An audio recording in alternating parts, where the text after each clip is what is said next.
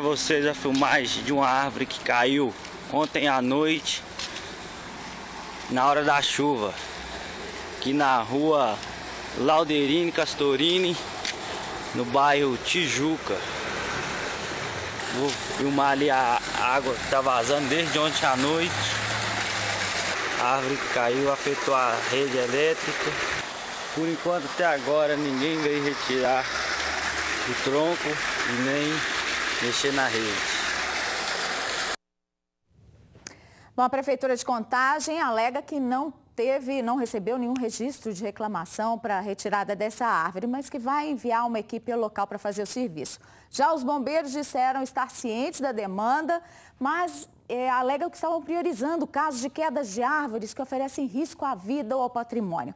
Tem imagens de flagrante, alguma denúncia ou curiosidade? Envie para a gente pelo WhatsApp 8814-1360. Se quiser falar conosco, ligue 3237-6085 ou mande mensagem pelo Twitter, @LauraLimaLL ou @Jornal Alterosa.